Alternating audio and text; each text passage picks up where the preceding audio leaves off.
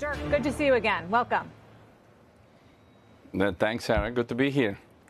So you're seeing strong growth across the portfolio, across geographies, and doubling your sales forecast for the year. What is driving that? Well, we see a consumer that is still very resilient as it relates to biscuits and chocolate around the world. In developed markets, despite all the talk about recession and inflation, our categories are holding up quite nicely, and we see 8% growth. And then emerging markets, particularly strong, at 22% growth this quarter. So while the consumer is clearly concerned, it is not yet showing that in its buying behavior and its consumption behavior. And so combine that with investment in our brands and good innovation, that is really causing this good trend that we're seeing at the moment.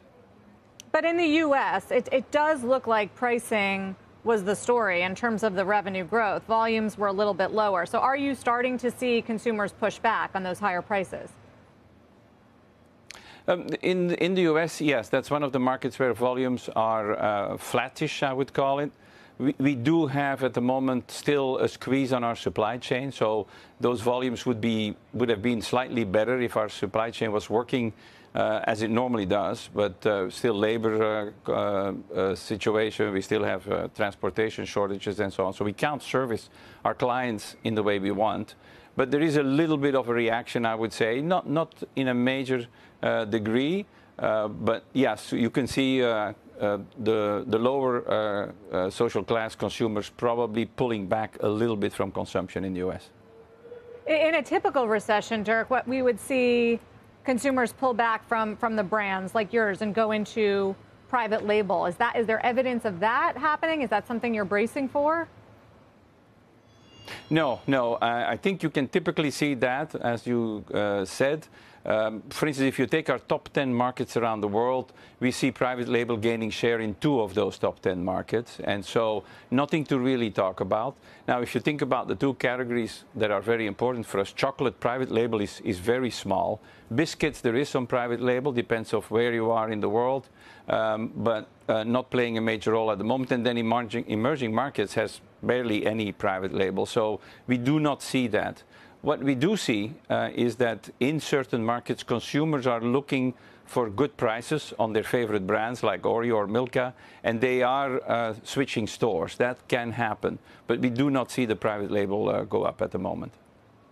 What about on the pricing side and on commodities? You mentioned on the call that the commodity inflation was starting to ease, but that you don't expect inflation to come down anytime soon. What do you mean? So a number of factors here. First of all, the commodities are not the only factor of inflation. There is going to be labor and wage inflation. There's still transportation inflation that is going on. Another factor for us as a company is that we hedge, and so we are protected for this year. We've locked in our prices for commodities. For next year, the prices where we are hedged today are higher. They're coming down, but they still are going to be higher than where we are today. So that's the second factor that I would mention here. So that's what makes us say inflation next year for us will still be higher. And what about the dollar? That strong dollar really hurts a company like yours that gets, what, 80% of your revenues overseas? Is it going to get worse? It's 75% overseas. Well, I hope it doesn't get worse. The euro is now at parity against the dollar. I hope it will stay there.